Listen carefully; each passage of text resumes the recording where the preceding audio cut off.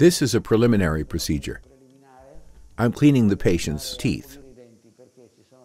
They are stained. The stains are caused by things like tobacco, coffee, or tea.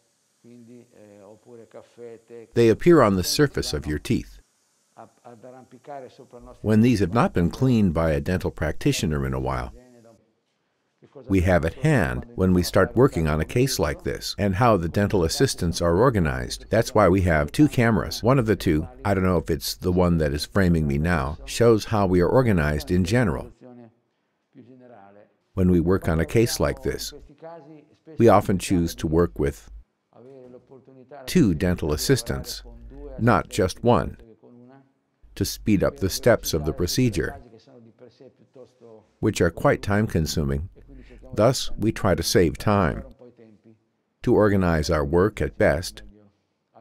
Now I'll show you the instruments. They are not organized in time sequence, one after the other. The different items are not interconnected, but they are all useful for our work. Let's see what we have here, for example. The thing I'm pointing to is the Vita Classical Shade Guide. Down here we have the ingot shade guides.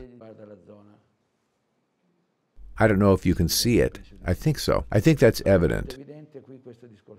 Can you see, for example, how dark this cuspid is? Then here the teeth get slightly lighter. Clearly I'm exaggerating. It's only slightly inclined. Therefore, the interincisal line is also slightly inclined. It isn't straight. It's slightly tilted. Now you cannot see it from there. I'll ask him to turn in this.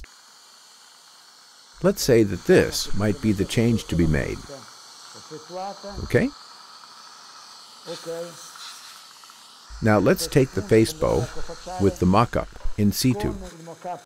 Yes, can you see it clearly? You can see it already as it is, right? This is live shooting. You frame the mirror. It's okay, we are live shooting. We have seen there is space. We have seen the thickness and the mock-up. Give me the others, dental assistant. Okay, I'll give you